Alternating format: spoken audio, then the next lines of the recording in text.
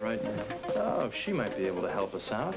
The gal with the car? Yeah, our man sells sales supplies around here. She might know his face. Hello there. Well, hello there, Frisco. What are you doing here? Oh, a little police business, actually. Oh? Yeah, I wonder if you could help me out. I'm looking for a supply salesman. His name's Corman. I was told he might be around the hospital today. You have any idea if he's here? I don't know, but I did just see a man leaving the office. A man carrying a sample case, so I assume he's a salesman. What, the office where they had a housekeeper? Right. Yeah, he might be the one. Thank you for your help. This just might be our guy. Excuse me. Are you Mitch Corman? Do I know you? Oh, I don't think you do. Frisco Jones, Port Charles Police Department. This is Hank Jenner, my partner. You are Mitch Corman? Why, yes, I am. What's this about? Well, we had a report that you were robbed at the Port Charles Hotel. I made no such report. Well, I'm friendly with the bell captain, and he told me. Well, the bell captain is mistaken. What if I told you this was one in several similar robberies? Well, that has nothing to do with me. There must be some misunderstanding. I did lose my wallet, but I found it again. Turns out I just misplaced it. Anything missing from your wallet? Credit cards, for instance?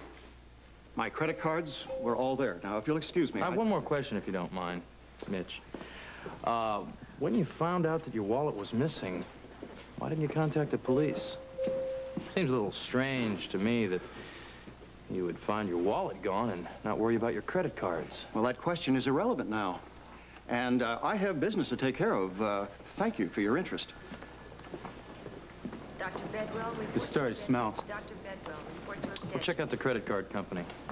If Corman applied for missing cards, we'll be able to find out if he's lying or not. All right, listen, I'll check out the credit card angle, okay? And I'll phone you at the club. Yeah. If there's anything to report? Don't phone me in the middle of a set, all right? I've told you about that. All right. See ya.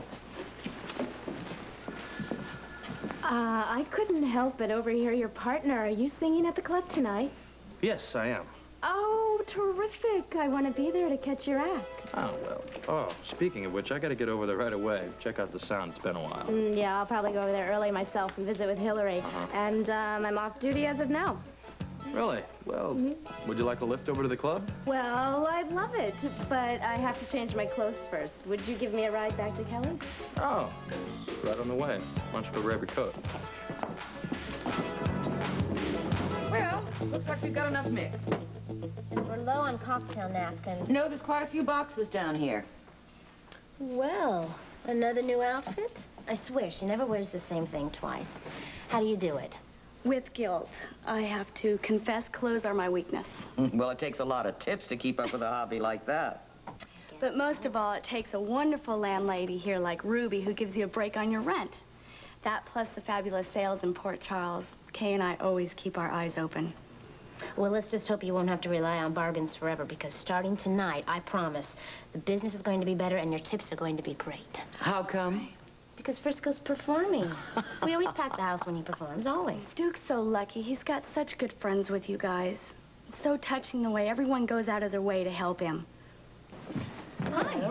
Stay there. Anywhere? Yeah, he's in the penthouse and he's expecting you. He said go on up. Okay. Okay. Oh, Anna. He left this piece of paper here. It has a phone number. He might want it. Okay, I'll give it to him. Thank you.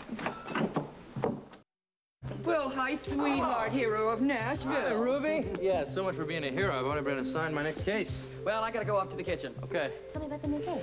Well, it seems like it's a series of robberies. At first, I thought it was going to be boring, but I think it's going to turn out to be rather interesting. Out-of-towners been getting ripped off in town, and none of them want to press charges. Well, that's strange. Yeah, sit down. I got a lead early this afternoon, I hope. One of the victims' name is Mitch Corman. Turns out that he sells supplies to hospitals, and he's at General Hospital today, right? So I dropped by the hospital a little while ago. I have a new partner. His name is Hank Jenner. Right now, he's picking up on the lead. Just hope it pays off. Just tell me the sound system checks out, and we'll open the doors. Sound system is working A-OK. Oh, thank God. Hey, partner. Hey. Remember my wife, Felicia, don't you? Sure, hi. So what's the word?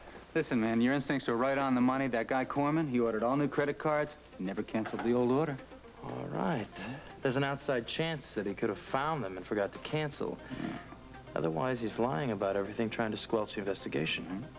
Question is why? I could venture a guess based on everything you've told me about the case. They're all male, right? Mm-hmm. What if they were all blackmailed? Blackmail. Well, the question then becomes how, and who, and for what reason. Hello, everybody. Hope I'm not too late for a good table. No, as a matter of fact, you're the first one here. Oh, good. Great. Can I take your coat? Yeah. Where have you been? I've been trying to call you every 5 minutes at Kelly's. I had an errand to run. Yeah, well, I'm getting a little worried with Frisco hanging around so much. Don't worry, he doesn't suspect a thing. Good to see you. Can I show you a table? Oh, well, how sweet of you. You know, it makes a girl feel real safe to know that there's built-in police protection.